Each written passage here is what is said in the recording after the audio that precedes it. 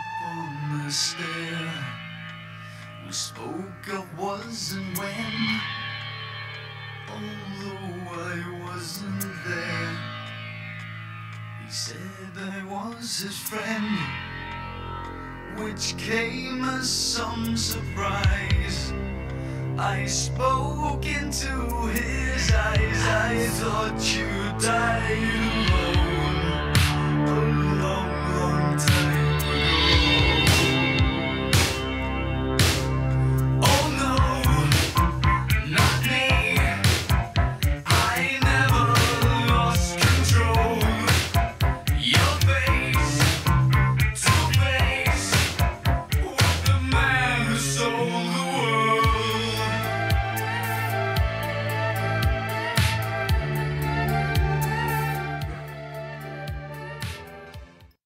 Chapter 7.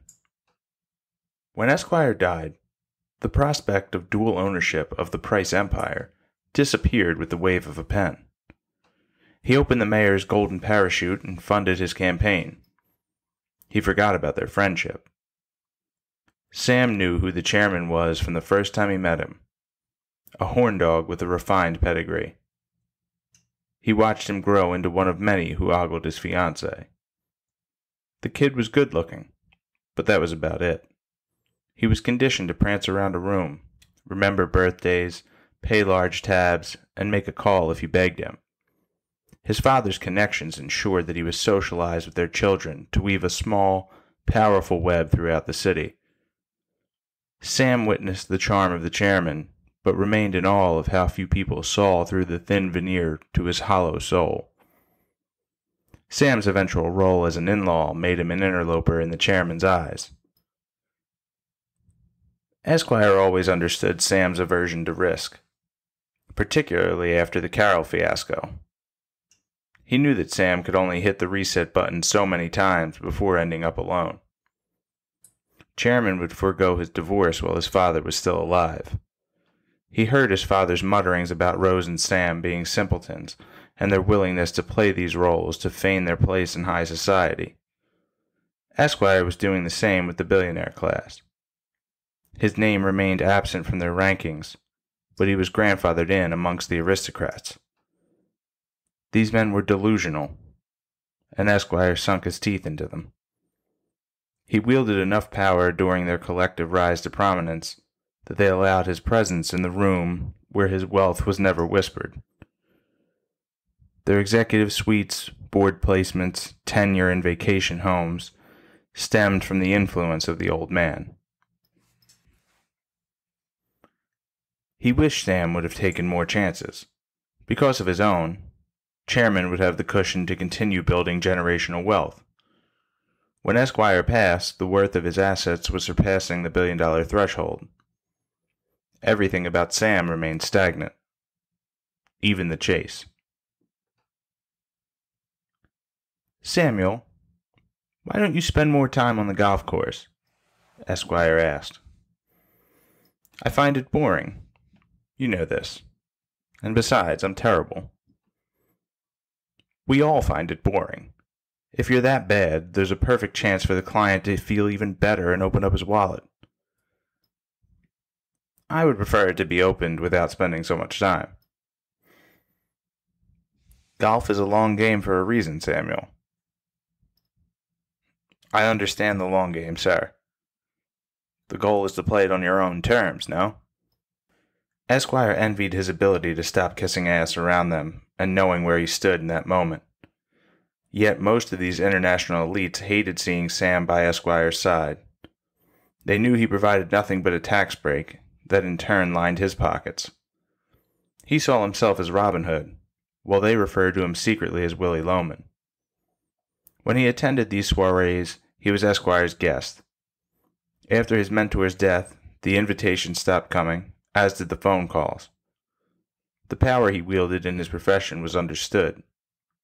To assuage their guilt while distancing themselves from poverty, they kept his ecosystem intact with their money. Yet, none of them believed they were doing anything but maintaining the status quo, which was fine considering their material wealth continued to mount. Chairman sought the same approval from his father that Sam received. When Sam and Carol parted ways, he saw an opportunity with the woman.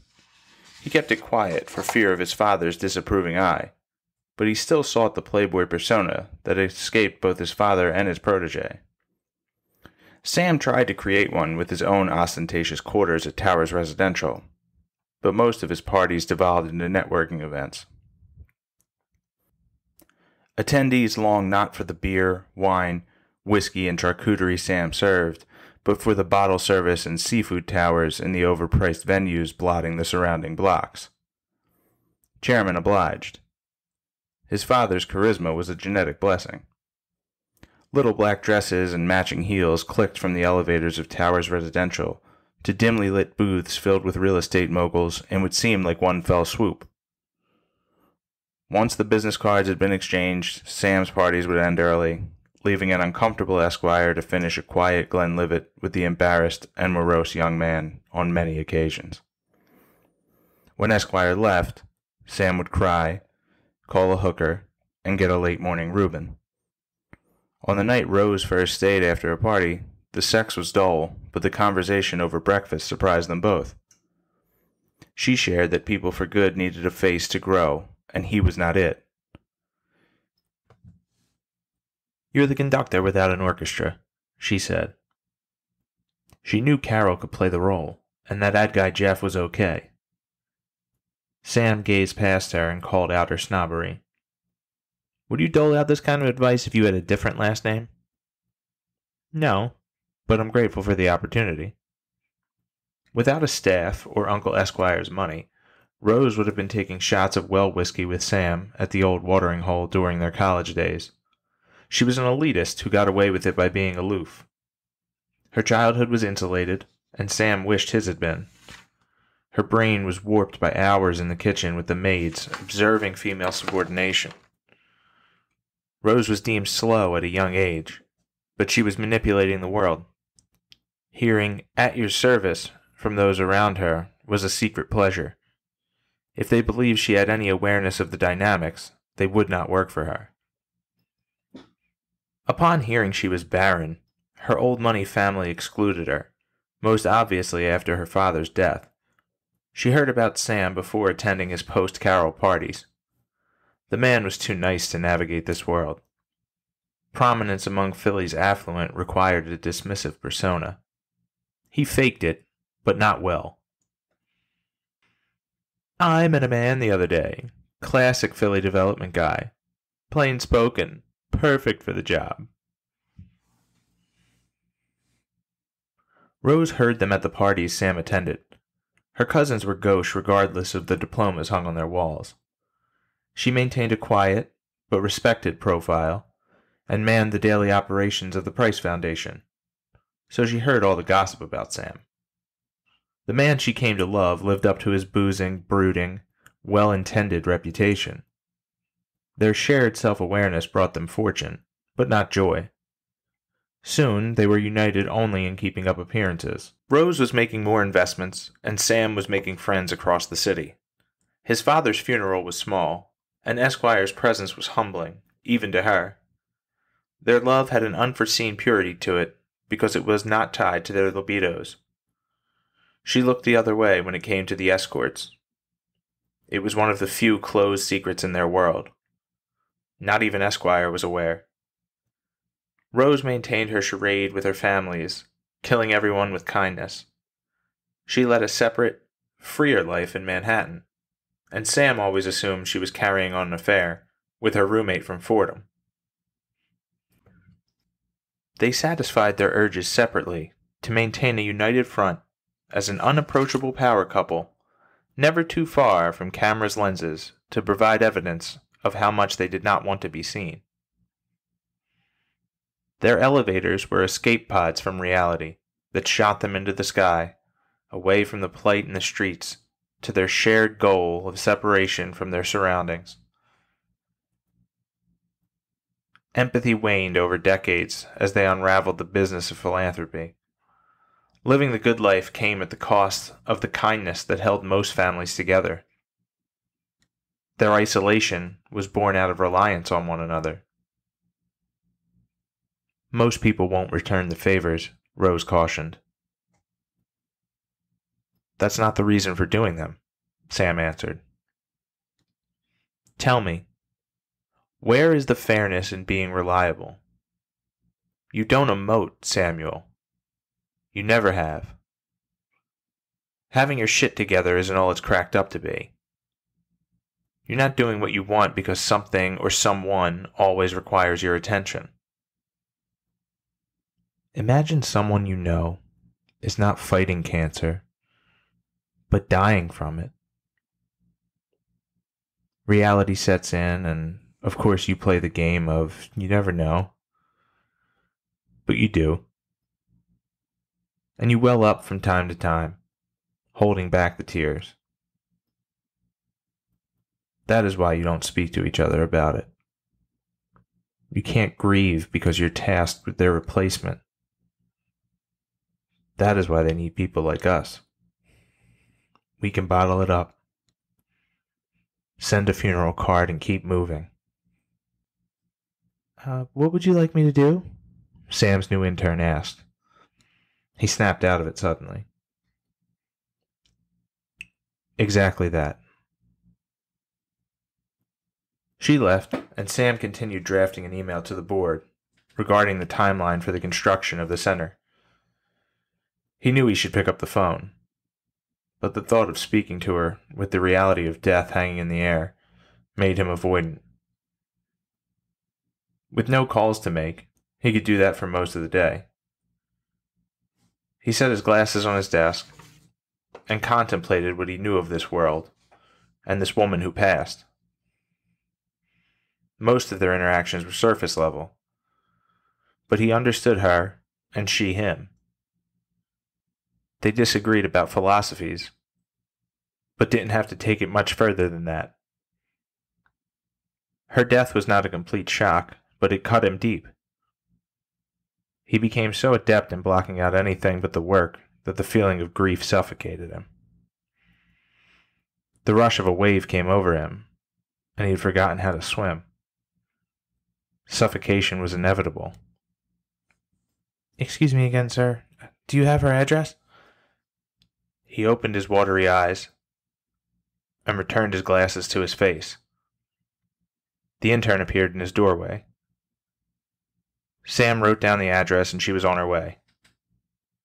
He wondered how long she had been there. He fiddled with his keyboard and typed gibberish so she would hear some activity. The rules of the organization were numerous, but the dress code was the only thing most people cared about. Sam was once full of ideals and hair. Esquire exposed him to the art of perception and the upper crust. The curly mop atop his head shrunk with every fundraising campaign.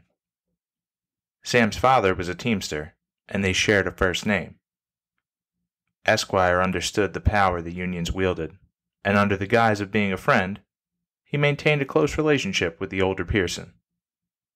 The ruling class enjoyed their arrangement of receiving premium goods at a discount and relinquishing their own duties of having to police how they were acquired. Esquire sent Sam's father a case of booze every year around the holidays, and Big Sam smuggled him a crate of Cuban cigars. "I'm proud of your boy," Esquire said. "Me too," Big Sam confirmed. They chomped on cigars and sipped a bottle of Chivas in the cramped, smoke-filled living room of the row home where Sam was raised. Esquire used the excuse of making his Christmas rounds in the city to stop by for a midday cocktail with the man. Big Sam was not one for the small talk required to pass the time at the annual Christmas party at the Price estate, no matter how lavish the spread. "You know, when my son was born," Big Sam said, "it was the happiest day of my life. I don't need much." Esquire raised his glass to the sentiment. He did not feel the same way about his own boy, but that was not a story to be told. He saw the genesis of Sam's sincerity. Less than 20 years separated them in age, and they were both molded by a tougher generation. Big Sam remembered reading about Esquire in the papers, and his own father was too busy picking up extra shifts at the bar to care. When Big Sam wanted to break free of the Pearson curse, he started saving more and seeing his wife less. While he saved for his son's future, Samuel's mother was halfway across the country. "Without a phone number or a care," Big Sam said each time he told the story. He would cry privately each night, knowing he would only be able to feed the boy cereal before heading to work and shipping him off to the nuns at the local parochial school. A glimmer of hope came during Esquire's first mayoral run, when the local endorsed him. Big Sam canvassed the neighborhood, handing out buttons and sharing smiles with the working-class hopefuls whom he often served in his father's bar. But, inside the watering hole, the patriarchs laughed him and his candidate off as idealists. "Price? What does that man know? He forgot about this neighborhood a long time ago," the eldest Pearson shouted from behind the bar. "Take that button off or drink somewhere else." Big Sam surveyed the room. The old men giggled like schoolgirls because they were leg breakers for the current administration. They wanted an outward toughness, not the subtlety required to make a change. "Get the fuck out of here," one of the men said through a laugh. "Boorish fools," Big Sam replied. "Boorish? Just call us jerk-offs and be on your way," another said. "Are you afraid to have your fucking teeth knocked out?" "He ain't wrong, Sammy," the eldest said. "Lewis Price, Esquire, doesn't know a goddamn thing about the real world." "When's the last time any of you stepped into the real world?" Big Sam asked. "It's out there. A lot brighter, too." A small circle of light came through the bar door's window. 4 pairs of eyes were on Big Sam. "I was too busy working," the eldest said. "Drinking," Big Sam returned. "You want to work here? You take off that button, keep your fucking mouth shut, and pour my friends a drink. Don't want to work here? That's fine too." Big Sam thought of his son.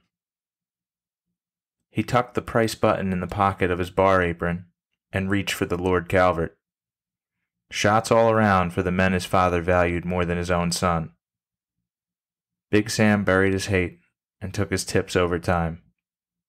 He never spoke to his father after that day, and his dream of sharing Sam's first drink with him in the pub was dashed by a fatal heart attack before his father had a chance to adjust his will. The bar was seized by the bank to pay the old man's debts. No appeal to the candidate he worshipped so made a difference. The bar was soon demolished, and the lot became a small sliver of the ever-growing Price real estate empire. A few of the items that fell off the back of the truck would make their way to the rec center every afternoon. Big Sam was glad to help his son, and the neighborhood. He did not want their relationship to become as strained as his was with his old man. "Stay true to yourself," Big Sam told him. "Of course, Dad." "What comes after the rec center?" "I didn't think there would be anything," Sam answered. "Lewis Price does not remain stagnant, Samuel. Stay true to yourself."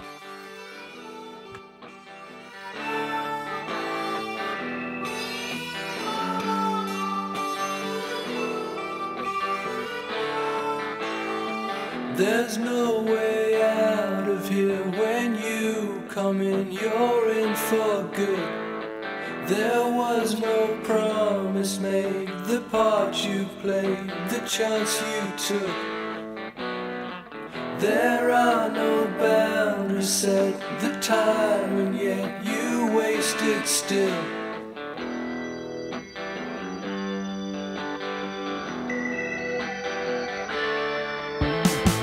So it slips through your hands like grains of sand. You watch it go.